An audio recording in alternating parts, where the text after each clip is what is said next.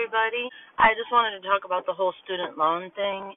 I think, like so many other issues, and I'm thinking of healthcare, I think that this issue is being framed incorrectly. The idea of student borrowing, it's a good thing, but it's been mishandled for decades. What happens is, you'll start off with a government loan or Sally Mae, and then it'll get bought by a financing company, and they'll raise the interest rate. And these interest rates are ridiculous. That's the real issue, and that's the real problem. I got my master's in psychology, and, I paid, first few years I was paying the minimum payment. Well, the interest rate was so high that I was only paying the interest.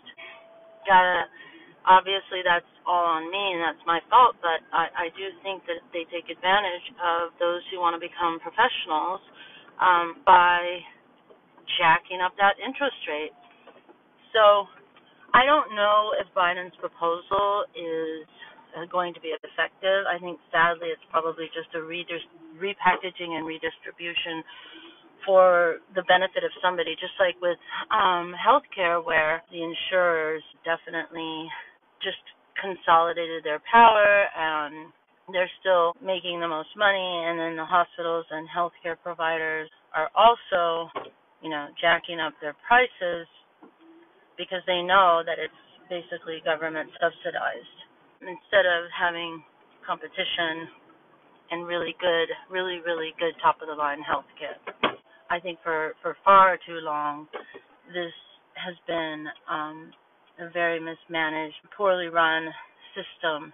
And the fact that Biden's doing it now, I definitely think it's just because of the election. He wouldn't do it before. Now he's all of a sudden doing it. And again, I don't know if the solutions that they're proposing will be working. It's funny that Susan Rice is the one to be talking about it today. God, I don't even know what her position is. It was National Security Advisor, of course, under Obama. I don't know what it is now, but clearly in a more domestic capacity.